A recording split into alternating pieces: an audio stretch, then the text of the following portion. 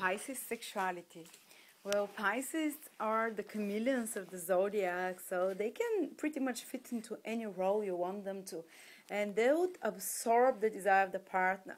And they would kind of mold themselves according to the desire of the partner. So they can be from the whore of Babylon dominatrix to the pretty girl that is submissive, and they can play all those roles. So every night, if you have a partner who, say, with Mars in Pisces or Venus in Pisces, you can have diversity, and Pisces is the change of one of those signs, which are the mutable signs, so they flow with their desires and they adapt to them.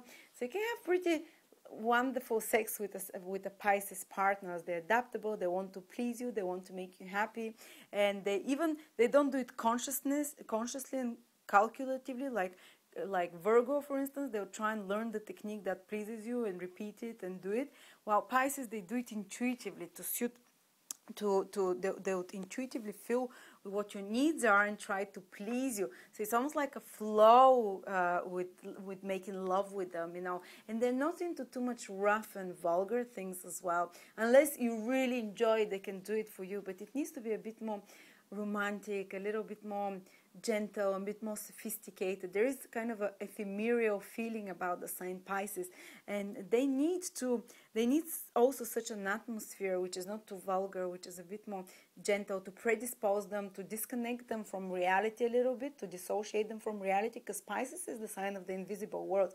So maybe some candles, some lovely music, some wine, sometimes even getting trashed, they can appreciate it. And that way they disconnect. This way they disconnect from reality through those stimulants, through those music or whatever, candles, going on a holiday, different place that is far away from their everyday reality will really turn them on. That's why taking them on holidays, more exotic, faraway places, or just playing some music, some wine, it's a great turn on for them. And they can be whoever you want them to be. So role playing is fantastic with them. And as I said, they're some of the best lovers because they tend to the needs of the others. They morph into the needs of the others. They have very powerful dreams and fantasies. And if you want to please and make a Pisces woman or man love you a lot, you have to ask them a little bit about their fantasies and play out some of those fantasies with them. And also you can tie their eyes when there is someone strong Pisces in them. By tying of the eyes, they again disconnect from reality, and the fantasy world becomes pretty vivid, and they would enjoy, they would feel the sensation much strongly, and the imagination will be pretty wild. They make love through the imagination as well. And also maybe some poetry, some romantic music, some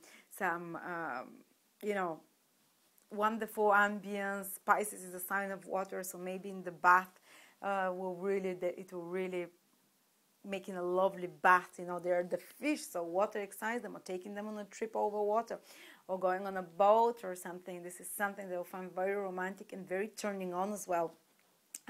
And Pisces might sometimes have even fetishes for food, for the feet, because Pisces rules the feet. So make sure that your feet are always well done, well manicured, your toes, and that they're clean and everything, because often Pisces men or Pisces women will this is erogenous zone for them, so you can even touch them on the feet, you can kiss them on the feet, or something that might turn them on often. And also when it comes to role playing, especially roles when there is submission, domination, because like doctors and nurses, because Pisces is the sign about taking care of people who need, of charity, of charitableness. So doctors and nurses wearing white, so you have, if there is a man who has Virgo, who has Venus in Pisces, for instance, or Mars in Pisces, he might like his women to dress a little bit like nurses, or a little bit in white outfit, or white underwear, lingerie, or another kind of situation where there is a little bit of being dominated, or submissiveness, an equality of roles, because Pisces is a little bit about that. And yes, it's almost often even spiritual tantric sex is possible with Pisces, because, as I said, they make love with their soul. They make love with the deep the deep forces of their soul, so the kind of poetic love, poetic, they can take you to a different level almost. I mean, all my boyfriends so far have had their Mars in Pisces, and I'm a lucky girl, what can I say? So it is a good position when it comes to love making, but nothing rough. Don't go too dirty, don't go too extreme. They can often be very quiet when making love because they almost dissociate from reality. They go into their own reality.